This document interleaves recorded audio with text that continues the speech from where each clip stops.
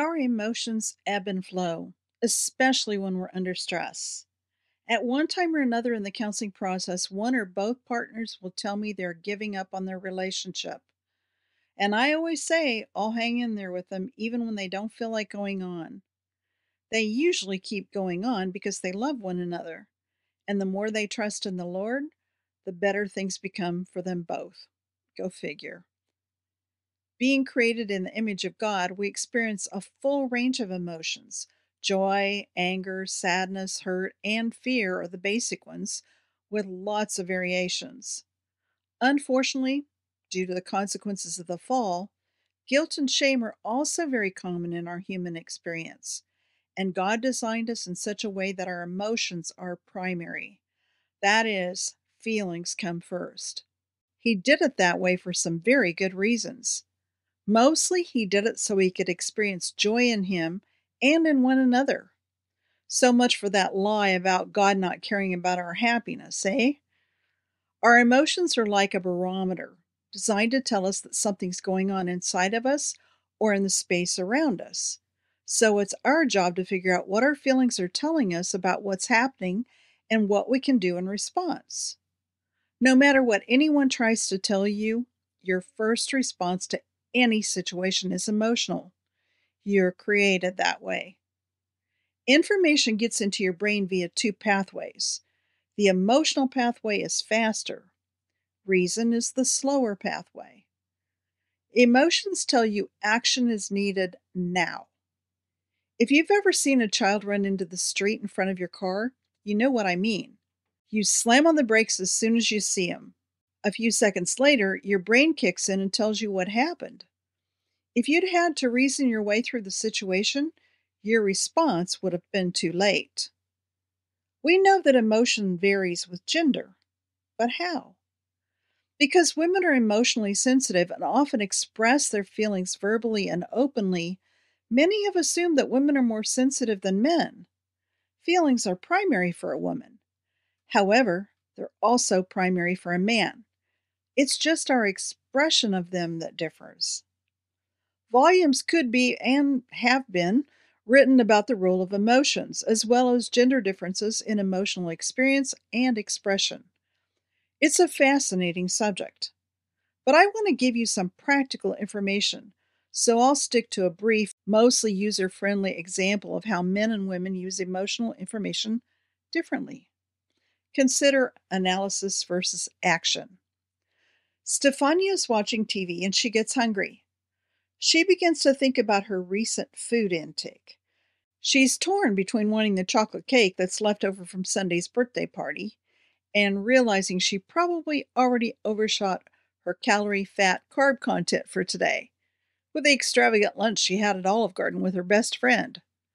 She also calculates how much exercise she's had and how much exercise she could commit to over the next 24 to 48 hours. Her deliberation goes on for more than 30 minutes before she makes up her mind. Eduardo is sitting beside her. He feels a slight hunger pang, gets up, goes to the fridge, and devours the chocolate cake. Stefania didn't stand a chance. Generally speaking, emotions mean different things to men than they do to women. For men, emotions signal a need to take action. In short, fix the problem or get away from it. And if it's painful, don't go there, dummy. For a woman, however, feelings are there to increase your understanding, especially in the context of relationship. A, what does this mean? And B, what should I do? So much for men thinking they're the logical ones, eh? Actually, men who tend to use a logical approach are also operating on the feelings first basis. Because men are so sensitive to others, they may have a difficult time sitting with unresolved emotions, whether those feelings are theirs or their mates'. Thus, let's get this problem solved. As previously stated, many women deal with anxiety and worry about almost everything, most especially about their relationship. It's a driving force in their need to talk. Most women, not all of course, have difficulty letting things go. And so, many men struggle with an enduring belief about their own inadequacy. Many a man carries an internal critic, like an irritated coach who's taken up permanent residence inside his head, one who's never satisfied with his performance and continually shouts out to him the play by play of what a failure he is.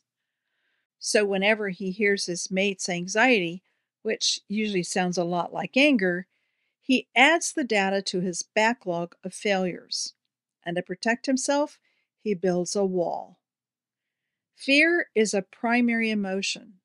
It's meant to move us to action quickly because it protects us from harm. In our culture, we're mostly afraid of being vulnerable, of being kicked while we're down. And our first reaction to fear is to hide. But fear isn't the real problem. The problem is the hiding. We even hide from God, which assures we won't receive His help, which we so desperately need, and we hide from one another. That means we put up a wall to protect ourselves. Walls keep bad things out, but walls also keep good things out. Plus, our wall always hurts our partner. What style wall do you build? Some prefer the walls of avoidance and withdrawal. Others build walls of criticism, attacking, or blaming to keep the focus off themselves. Both approaches are hurtful. As a couples therapist, I've had a lot of opportunity to observe how hard women work at their relationships. When something's wrong, it's often the woman who notices.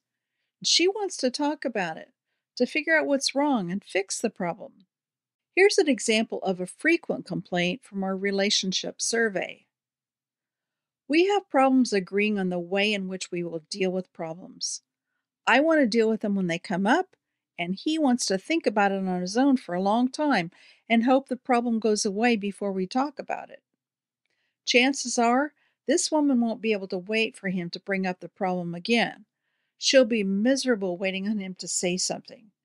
At best, she'll feel like it's just not that important to him. At worst, she'll feel like she's just not that important to him. And as the hours and days tick by, she'll start to feel more and more anxious about their relationship. So, what exactly is stonewalling? We'll talk about that next.